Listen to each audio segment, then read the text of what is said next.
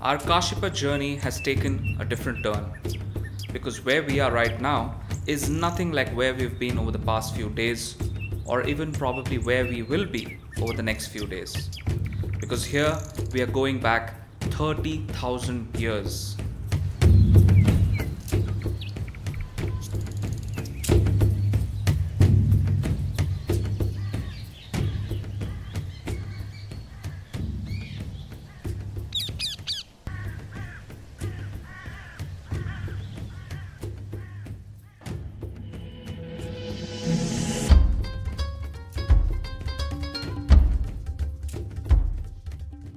So, we are at Bhimbetka. These caves, the local used to say that this is where Bhima came and stayed. We don't know. But we do know caves contain layered paintings, just like Mahabharata's layered text. These cave paintings were there, the cave shelters have been there, but they were not given the importance they actually deserved. Britishers thought that they were very late paintings, but it was Vishnu Sridhar Vahanka, a famous archaeologist. He was traveling through the train, and when he saw these shelters, he saw that they resembled the cave shelters of Spain and France, where numerous paintings have been found. So he decided to excavate. He did excavate this place in 1950s, and he discovered a lot of Stone Age burials and a lot of archaeological material which clearly showed these paintings were very ancient. And still he had to prove it to the world. He did prove it to the world.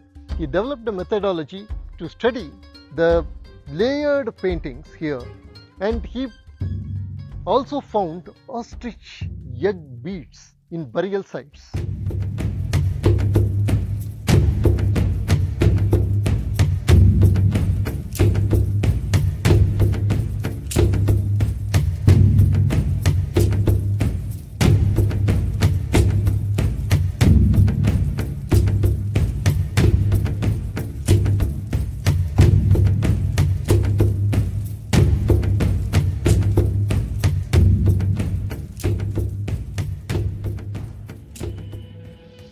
One thing about Bhimbetka is that ASI has made wonderful displays.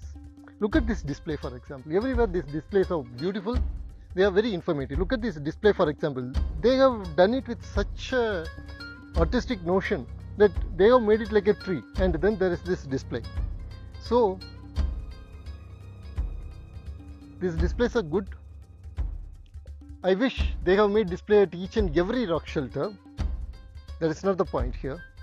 Point here is to nitpick a small but important fallacy that happens whenever people illustrate evolution. Here you can see the evolution of humankind, starting from Ramapithecus, Australopithecus, and then go on Homo erectus, and at last Homo sapiens. But the problem here is it is shown in a linear way. Evolution does not happen in a linear way. It should have been better if they have depicted it as kind of a branching tree. So, if anyone related to this is watching this video, please make sure change this kind of displays of evolution from linear to tree-like structure. That is what actually Darwin also said. In fact, they have talked about the common ancestor. from the common ancestor, things branch out, branch out, branch out, and we are there at one particular branch, and no branch is superior to another branch. Let us remember that in our mind.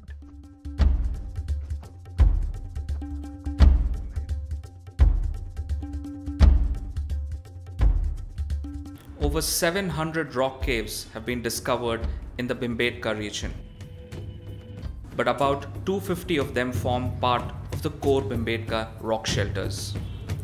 For all intents and purposes, this place is a jungle, just as it was all those thousands of years ago when humans lived in these caves and interacted with the landscape around them.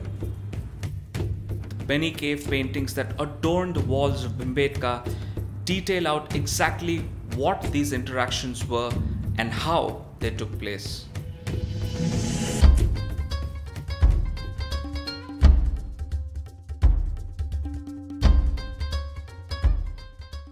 We enter the place, which is like a big auditorium, and let us look at this. Famous as the child of a Mesolithic, hand of a Mesolithic child. Isn't it interesting that this particular tradition still continues?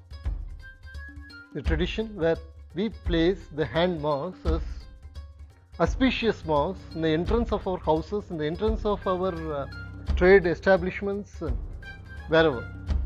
In Tamil Nadu, for example, during the month of Kartigai, when we celebrate the Kartigai Deepam for Murugan, women immerse their hands in turmeric and they put this kind of hand marks in the walls of the houses. So here you have proto image of a cultural tradition that lives across India. And what else is that they have made a very beautiful display there, where you can actually place your hand and check how much bigger or smaller your hand is with respect to the hand of the Mesolithic child. A very ingenious way of making people think about the old times and relate it to the present. Come. Here is the hand of the Mesolithic child. Let us see. My hand is a perfect fit with the hand of a Mesolithic child. I think perhaps I haven't yet evolved, grown, or perhaps I am still a child at heart, whatever. The Bhimbetka rock shelters are situated at the southern edge of the Vindhyachal hills. Just south of this area, you can see the Satpura hills rise. The area is dense and abundant in flora and fauna of all kinds.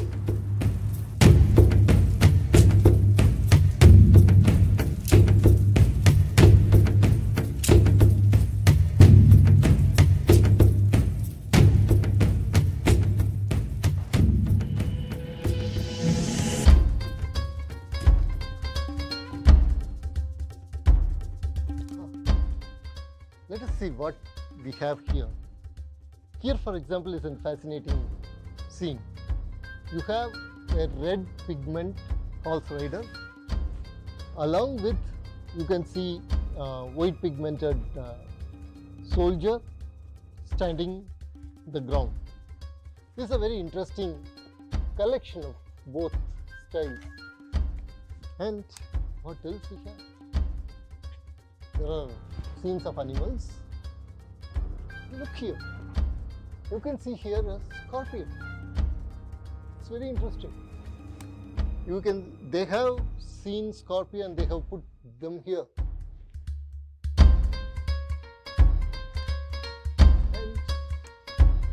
And what else we have? Let's see. I am as curious as you. Here what we have. Let us see. Here you have, very interestingly, a peacock. You can see that.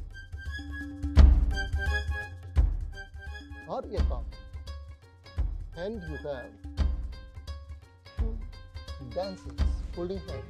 Let me make an educated guess. Just a guess, I may be wrong. There should be 7 These people should be 7 in number. 1, 2, 3, 4, 5, 6, 7. 7. Why? That is possible that the 7 maiden or the 7 dancers, part and parcel of our literary traditions, our artistic tradition. In Chilapadikaram, there is Achiyar Kuravai, where the cowherd girls hold hands and dance. How many number of girls? 7 number of girls. And you have similar 7 maiden in Harappan tablets, Harappan seals. You also see this 7 number of river figurines in Vedic literature. Sapta Matrika permeate all over India. And here you have a rock painting in a cave where the same symbolism is used. Most probably this is unique to Indian rock painting, and it also shows the deep roots of existing Indian culture. Let us see if you can find similar Saptamatrikas in other rock shelters also. Okay, let us go.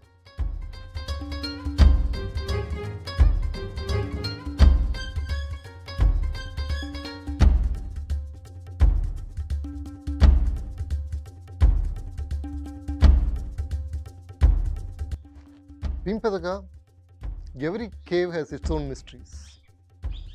We need to have the eyes to look at them. Here we are at rock shelter number 9. Look at the painting. You have an elephant. You also have a horse drawn in a very aesthetically pleasing manner, in a stylish manner. You have another person with a kind of a ritualistic ornamental sculpture in his hand. And this scene itself is clearly indicative of the fact that it was been drawn during the interaction of the people here with other communities in the historical times. But it is not only that.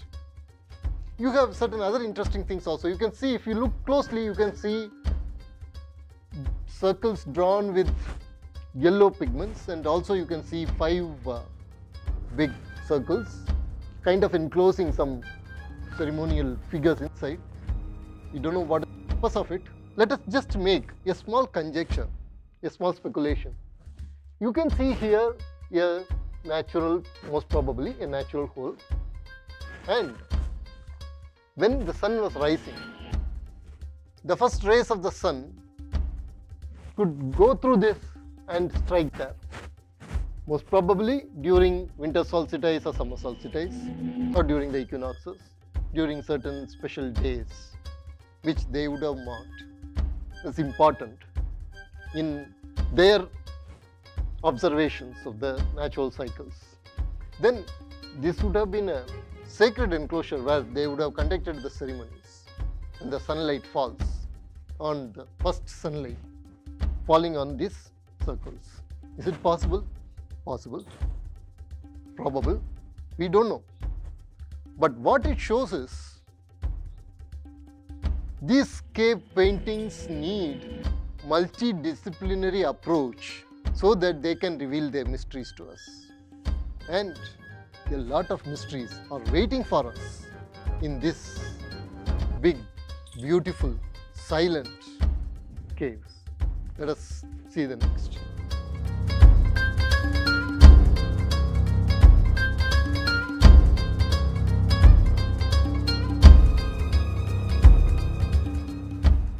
From the moment that we stepped into the Bhimbetka rock shelters, a sense of eeriness has dominated our psyche. Because right here in this place, we get access to the very earliest versions of ourselves, all those millennia ago.